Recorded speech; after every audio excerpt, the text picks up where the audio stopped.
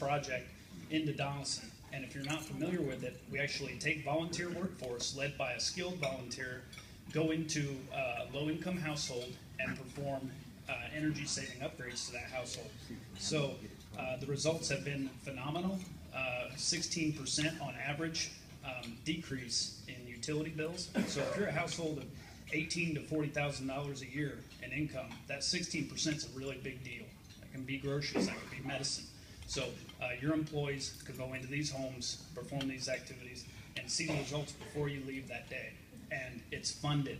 It's already funded for this year. We just need the hands and the feet to go and do the activities. It's a great way to engage your employees, for team building, to get out there in the community, engage your customers, so on and so forth. The next one is kind of following the lead of another chamber member.